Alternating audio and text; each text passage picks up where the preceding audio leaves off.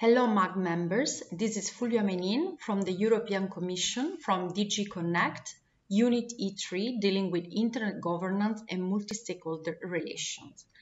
Please let me start by sending on behalf of the European Commission our best wishes to the MAG members and the IGF community during these particular challenging times.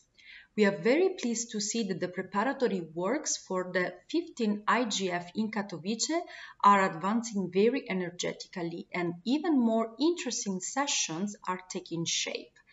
These show us how the IGF community is resilient, and we are very proud to be part of it. The von der Leyen Commission have adopted a digital strategy on 19 February 2020, making digital policy one of the top priorities of the new political course.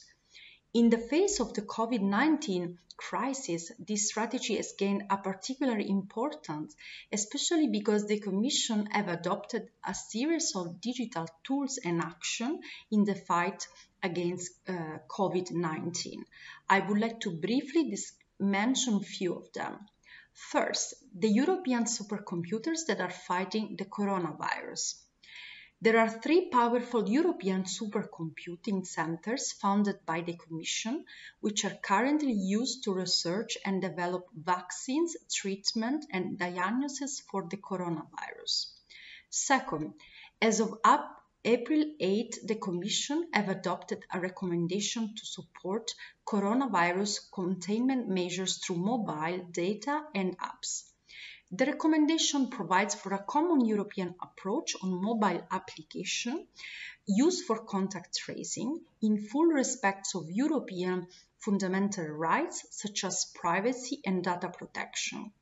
Based on the recommendation, the EU has developed a toolbox for the use of mobile applications, setting out essential requirements for these apps. Third, to prevent potential internet congestion, the European Commission has been in touch with several CEOs of streaming platforms, telecom operators and users to take actions. The Commission set out mechanisms to monitor internet capacity situation and will work further on this issue.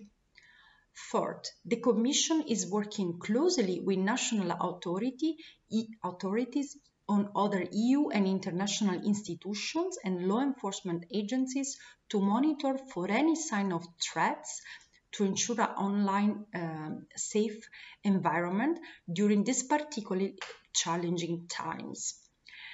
There are other COVID-19 related initiatives that have been taken by the Commission, and you can find more information on the link provided at the end of this video. In parallel to these ongoing actions, the Commission has also proposed a new recovery instrument called Next Generation EU within a revamped long-term EU budget. In total, this plan will put 1.85 trillion of euros to help kickstart our economy and ensure that Europe bounces forward. The proposed instrument focuses specifically on the green and digital transformation, and there is a particular focus on investing in more and better connectivity, a stronger industrial and technological presence, building a real data economy, and of course increasing cyber resilience. The COVID-19 crisis has shown once again how it is important to have in place effective internet governance mechanisms that take into account all the perspective and interest at stake. To this end, the European Commission will continue to contribute actively to the follow-up of the UN High-Level Panel on Digital Cooperation and to its future outcome, and engage intensively on a variety of fronts to support the development of a single, open, free and unfragmented internet, where the multi-stakeholder model lives up to its promises democratically and effectively. Few things in this context are more important than the development of internet standards in a bottom-up, multi-stakeholder fashion. While a number of existing international standard-setting bodies provide the right, highly technical expertise to develop new standards, there is a need to broaden the discussion to help identify new needs and bring the voice of the civil society in standard settings, and of course to advance towards a better and faster implementation. The European Commission has been a proponent of the inclusion of an open standard settings discussion in the IGF for a long time. The IGF could and should finally take up this crucial responsibility.